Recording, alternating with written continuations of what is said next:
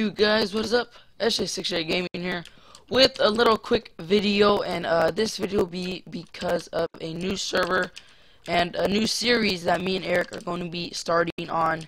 Right now I'm in a call with Eric. Hello, Eric. Fucking Eric. Alright, yeah, so that's Eric. And this is a new server. It's really small, but I mean it's really cool. It's a faction server, obviously. If I go to Warp Shop, there's spawners. Oh gosh, what the heck? Like something got caught in my throat.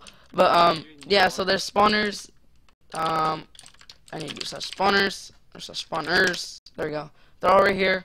So there's Enderman, Blaze, Skeleton, Zombie, Creeper, Chicken, Cow, Pig, Sheep, Zombie, Pigman, and Iron Golem. So and they have, of course, all this stuff that you can sell and buy. And the owner is Daniel OG, right, Eric? Yeah. Daniel OG.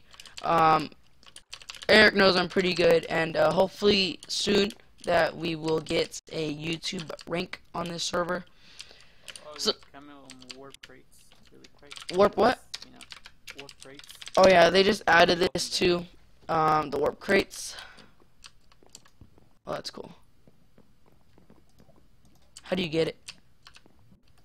You have to buy a key. Each key is $1.50, so that's a pretty good price. That's not bad. Most servers have it for like $2, isn't it? Wait, each key is $1.50?